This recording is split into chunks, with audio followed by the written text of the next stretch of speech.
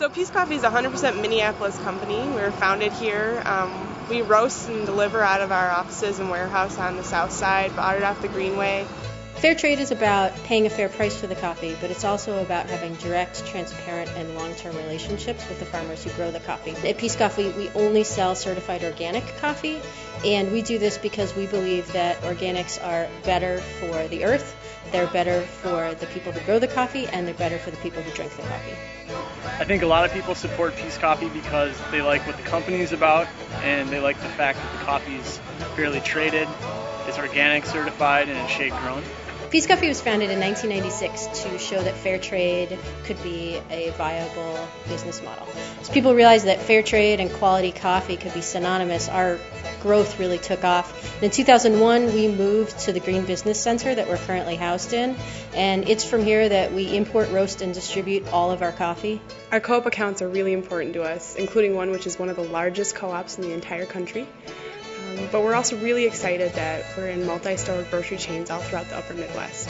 I think other people buy our coffee because we're a local company. We're owned by a local nonprofit organization. It's not hard to make an argument to a Minnesotan about why they should buy from their homegrown Minnesota coffee company as opposed to a coffee company that has offices out on the West Coast. I'm pulling this trailer here because this is how we deliver coffee in Minneapolis and St. Paul. Deliver it this way year-round. We use bikes because it's earth-friendly, it's a green practice. I deliver to co-ops, coffee shops, and office buildings. There's some bike shops. When we started out, we couldn't really afford a delivery van, and the first employees of Peace Coffee were really into biking. Peace Coffee is a great company to work for because all the employees receive living wages, receive full health benefits, paid vacation, paid sick time. I think the company really cares about its employees, cares about our happiness. All of our suburban accounts get their coffee delivered by our biodiesel van, which is another way that we're able to push alternative modes of transportation. Coffee is an extremely labor-intensive product. It takes a long time to grow. It takes about 4 years for one coffee plant to reach maturity. The least amount of steps, the higher the quality of the product, you know what I mean?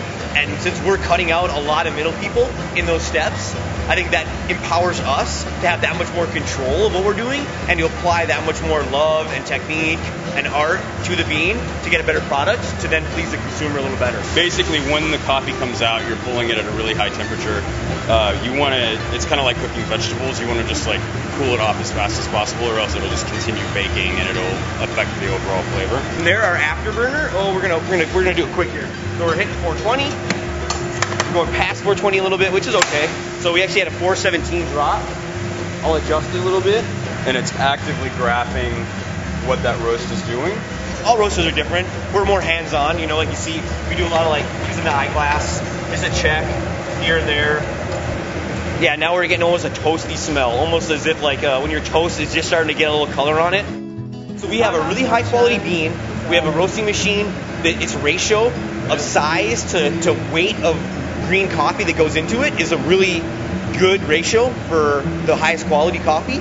We have 3 roasters that basically have been here for we're all more than a year, so we've all been roasting on the same machine. People here really like to buy local, really like to support these little sort of independent street businesses, and so I think we've got a lot of Minnesota character that way. Meeting the farmers, you know, knowing the farmers' stories, you know what I mean, and being involved in a sustainable environment, you know, makes you want to do the best you can for the farmers, for the customers. Same wind that brings these clouds will carry them away.